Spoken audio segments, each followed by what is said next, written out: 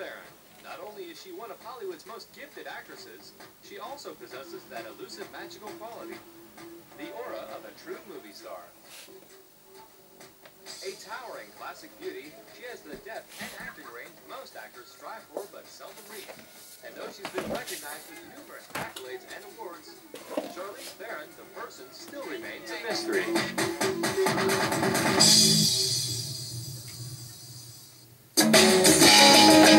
Born in South Africa on August 7, 1975, Charlize grew up on a farm, far from the lights and cameras of Hollywood. Nothing in her upbringing predestined her for a life of stardom. In fact, her first language was Afrikaans, and at the age of 6, Charlize started on a career path toward her first passion, ballet. I was a ballet dancer for 12 years, and I look back on those days as my theater days. And I'm now doing what I did for 12 years, those 12 years. I'm doing the exact same thing. I'm telling stories. I'm putting on makeup, changing my hair color, and putting on clothes, and telling stories and creating characters. At the age of 14, Charlize was eager to dance professionally, but with the political turmoil in South Africa, she found a golden ticket out through modeling. At 16, she won a national beauty pageant and, with her mother's blessing, Charlize accepted a modeling contract in Italy. After only a few months, she was offered to work for a top modeling agency in New York City. This was an opportunity for her to try her luck in the United States, and it paid off. After appearing on dozens of magazine covers, the stunning 5'9" blonde saw her modeling career skyrocket. But her deep calling for dance hadn't subsided. She soon auditioned and was admitted into the acclaimed New York Joffrey Ballet. Everything was going her way until a knee injury put a sudden stop to it. That was my dream. That was my passion. And I continued that until I was 19, and my knees just couldn't take it anymore. And I had to quit that career, and it was really like mourning a death. And I had to really understand why I loved it so much, to find something to replace that creative satisfaction. And I realized that it was the storytelling aspect of it that I really missed, going on stage and telling a story. So my mom was really the one, acting came way later in my life, that said, you love movies, why don't you tell stories that way? Heeding her mother's advice, Charlize moved to Hollywood without any money or acting experience. Only 2 weeks later, the 20-year-old aspiring actress went into a bank to cash an out-of-state check, but the teller refused to perform the transaction. Flat broke and upset, Charlize made a scene and had a loud argument with him. Standing behind in line was John Crosby, a big Hollywood agent who noticed her. That moment changed her life. Yes, she was discovered in a bank, which sounds like a Hollywood fairy tale, but that is definitely not enough to explain her success. She's enormously talented, very dedicated, and very determined. I mean, you can't be a ballet dancer for 10 years without having an amazing work ethic and a drive for perfection. Charlize was discovered, but she's successful because of who she is. One of her first obstacles was getting rid of her heavy South African accent. Without a budget to pay for classes, Charlize resorted to watching hours of television, honing in on a generic American accent.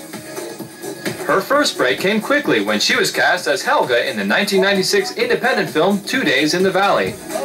Not only was Charlize's sexy pose featured prominently on the movie poster, her vicious catfight with co-star Terry Hatcher became stuff of movie legend. Instantly, Charlize Theron's name was on the map. I am so fortunate, so lucky, and I mean, I can just thank everybody for, having that belief. I really am just very fortunate to be on this set with such a wonderful cast. I mean, we have an amazing cast, wonderful director. We're just working with the best, and that is just, you can't ask for anything better for a first time. It's very rare to see an actress's career take off just like that. She made her first impression in her very first film role. And what was really interesting was that it was a small role, but she really portrayed Helga as this far out, way out character, and it made a lasting impression. After that catfight, everybody in Hollywood was saying, Who is this amazing actress? Both the film industry and audiences were buzzing for this new face. And among Charlize's newfound fans was a first-time director who happened to be casting his movie. The man was Tom Hanks. The film was That Thing You Do. I would have played the girl carrying a tray of Coke past the camera. I would have been that girl. I'm a huge Tom Hanks fan.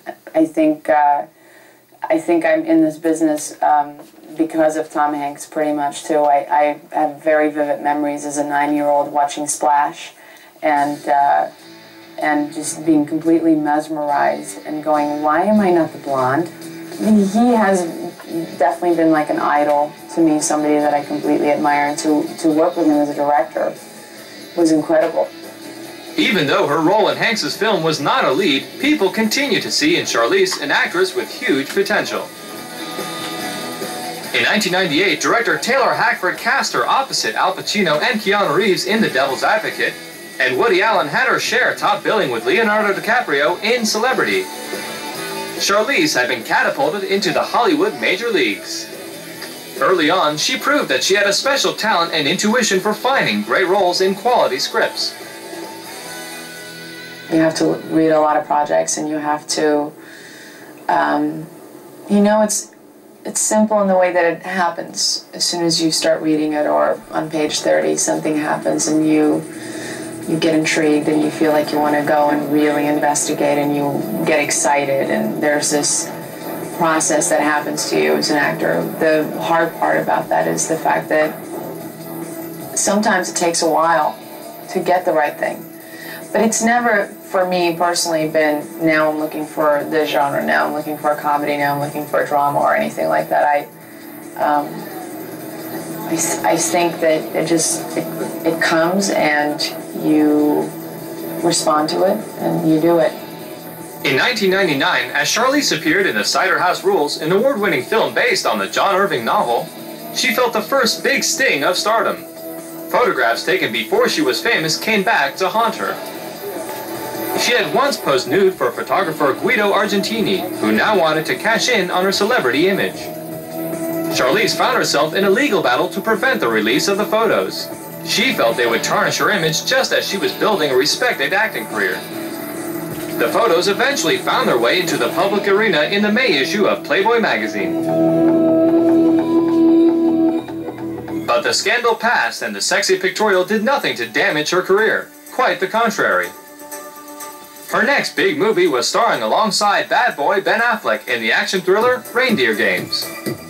Charlize's co-star was fascinated by her beauty, but was ultimately floored by her humility. First of all, she's quite a stunner, quite a beauty, and but luckily she's also like a pretty down-to-earth, pretty cool girl. So you know, you're always a little bit afraid that you're going to sort of work with somebody and they're going to be, you know, pretentious or difficult, or, you know, wanting to be kind of behave like a prima donna and cause a lot of problems. And that was sort of the opposite of who Charlize was. She's willing to make fun of herself and, like, you know, not be pretty. I mean, and it's difficult for her not to be. She carries an enormous amount of beauty, makeup or no, but it was fun. It was a good time.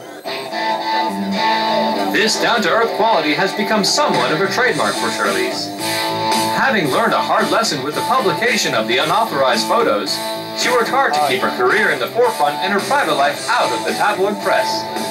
Once linked to actor George Clooney, Charlize dated Stephen Jenkins, lead singer of the popular rock band Third Eye Blind, for 4 years. In that time, they managed to keep the media scrutiny at bay. No small feat in today's paparazzi culture. I think it's really difficult to exist under the scrutiny of Hollywood media and still manage to maintain an authentic sense of self. For me, what it means to be an actor is to be as authentic as you possibly can, to go after, to chase after the reality. I don't consider myself the most taught or studied actor in the business, but I do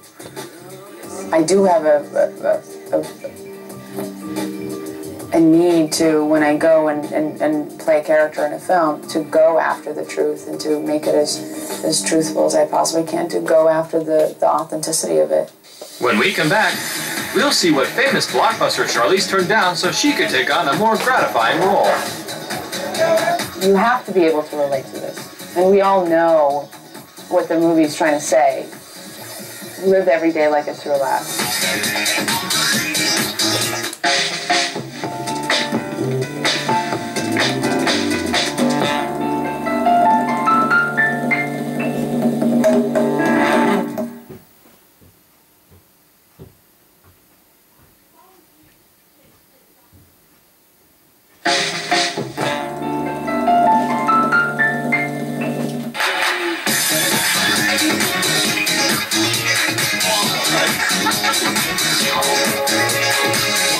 In 2001, after accepting relatively small roles in Robert Redford's Legend of Bagger Vance and Men of Honor with Robert De Niro, Charlize turned down an offer to play the lead in the big-budget war epic Pearl Harbor for a more fulfilling role.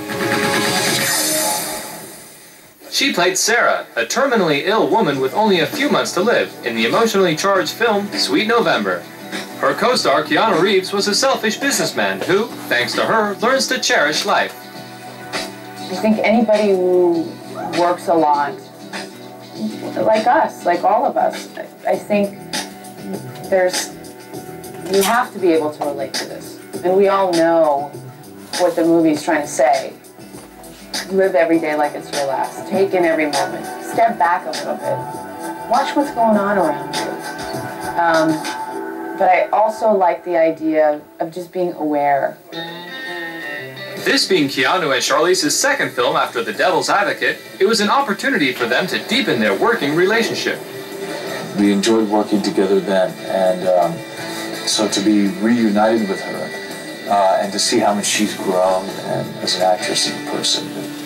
You know, one of the specifics of that is just her depth of feeling, her depth of understanding, and the way that we work together, I really enjoy. There's an easiness, there's a trust, there's a comfort.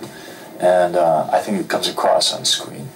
Even though they were tackling a story dealing with dark themes, the mood on the set was often more than lively.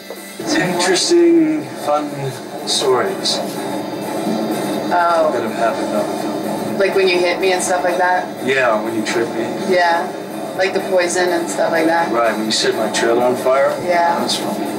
But I sent you a six-pack. I mean... You did, that kind of made it. That made it better, right? Yeah. And you got that glass slipper I sent you. Yeah, I did. I did. And I didn't try it on yet, but you know, we'll see what happens. But underneath the glamour and her seemingly charmed life, Charlize has had her share of tragedy. When she was 14 years old in South Africa, her father slipped into alcoholism and became abusive with her mother. One evening, after a violent altercation, her father attacked her mother, who in turn shot and killed him in self-defense. That surreal act of brutality has created a deep wound in Charlize, one that can never truly heal. Sometimes traumatic incidences in childhood can have a deeply painful effect that lasts and scar a person the entire length of their lifetime. But in some cases, people can overcome this and turn this kind of a trauma into a strength, whether by creative output, artistic expression. Somehow, some people are able to work through these issues and actually thrive in the long term. Like for many great artists, Charlize's work can be seen as a therapeutic process to work out her demons. In 2003, a situation reminiscent of her family's tragic past came rushing back to the present. Charlize took on the role of Eileen Wuornos, an abused prostitute who in a crucial scene points a gun at a man who is attacking her and shoots. The film Monster was the true story of America's first female serial killer. She was raped by one of her Johns, and he was going to kill her, and she ended up killing him. And it's really, from there on, her life just kind of downward spiraled. She tried to pick her life up after that. She wanted to quit hooking. She wanted to get a real job. She wanted to clean her life up. She had love. All of a sudden, she had all this hope in her life, and she could just never, she had just made so many bad decisions in her life that at the end of the day she ended up killing 7 of her Johns. Charlize believed in the film so much, she signed on as a producer to make sure it got made.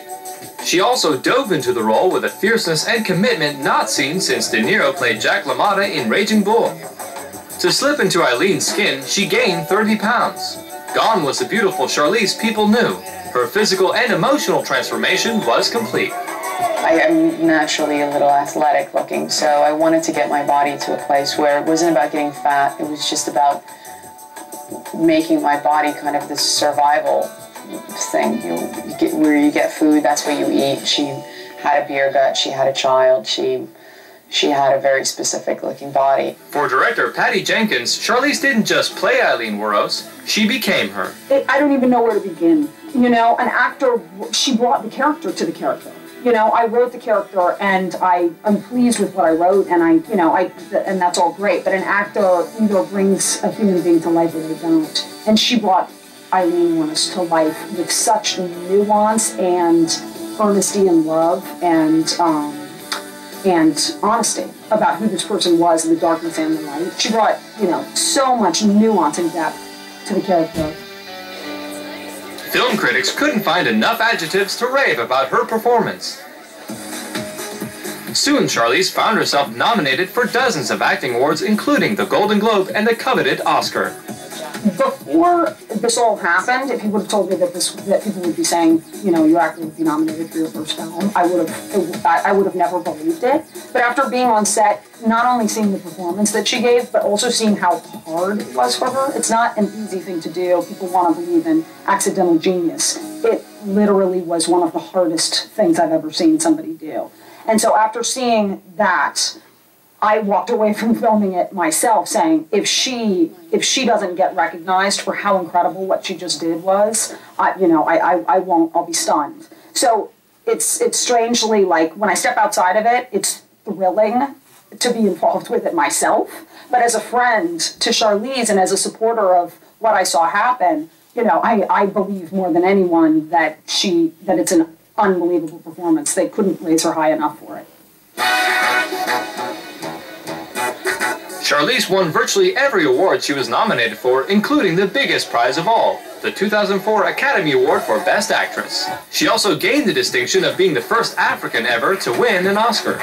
Thank you. Even in her moment of glory, Charlize didn't forget to acknowledge her South African roots. The film opened in South Africa yesterday, so I'm going to go to South Africa, and they've been so unbelievably supportive, and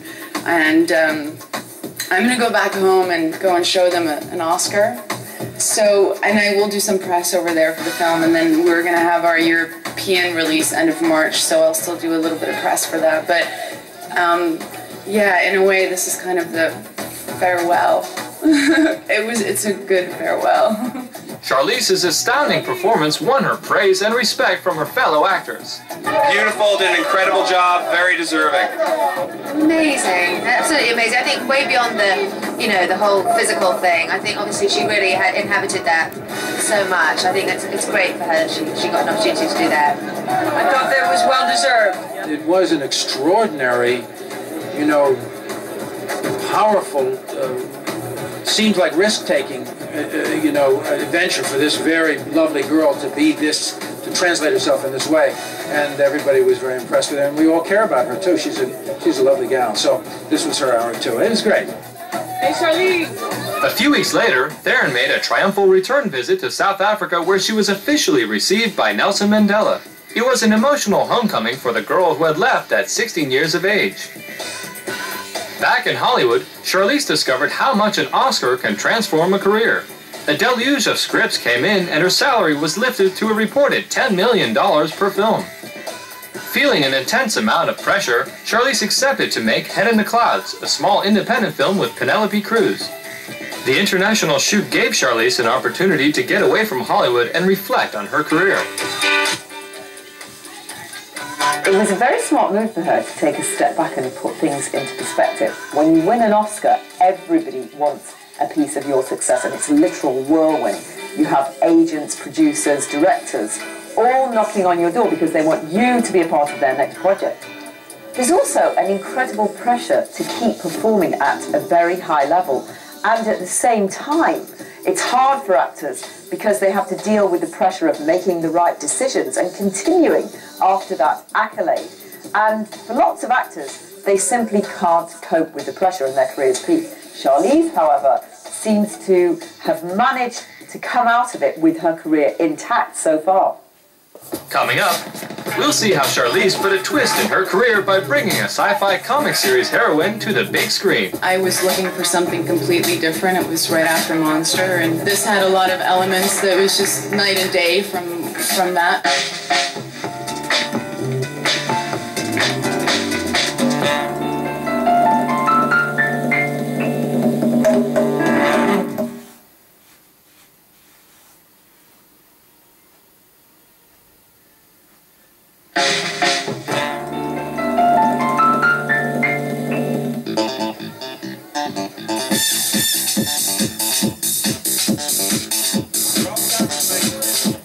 Charlize made an unusually bold choice to play the lead in Aeon Flux, an action sci-fi film based on a cult cartoon series. In it, she plays a futuristic female rebel, sent on impossible missions battling with her lover and enemy, Trevor Goodchild. For die-hard fans of the series, Charlize wasn't an obvious choice, but at the Comic-Con convention, she convinced them that she understood the character and that she had the acting and physical abilities to pull it off.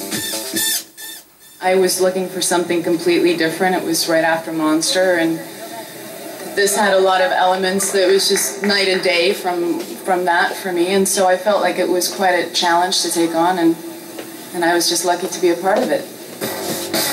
Charlize's prominent position in Hollywood also gave her a unique opportunity to support her favorite charities, especially those dedicated to battling AIDS in Africa and to protecting animal rights.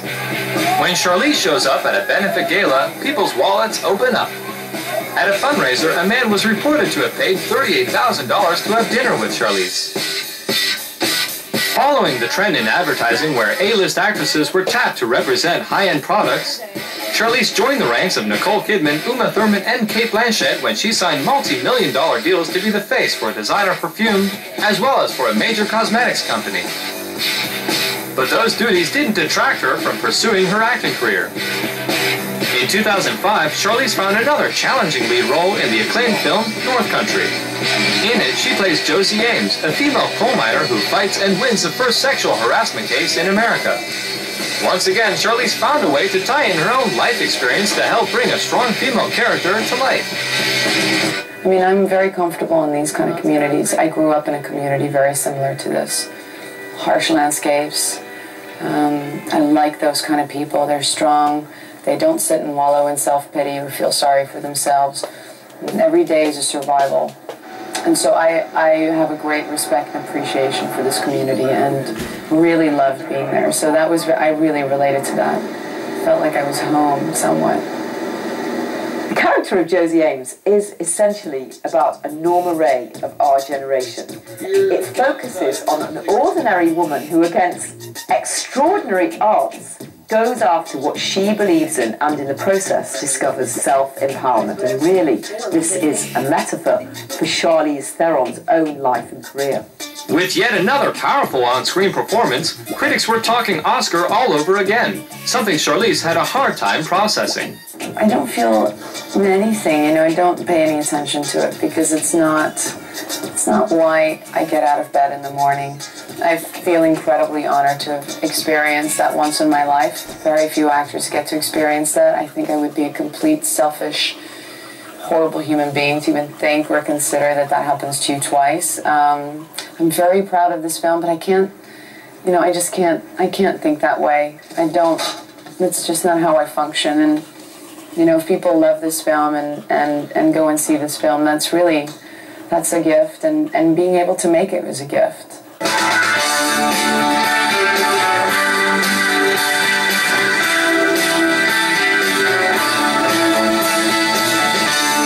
In 2005, at the mere age of 30, Charlize Theron has found herself in a class of her own in Hollywood.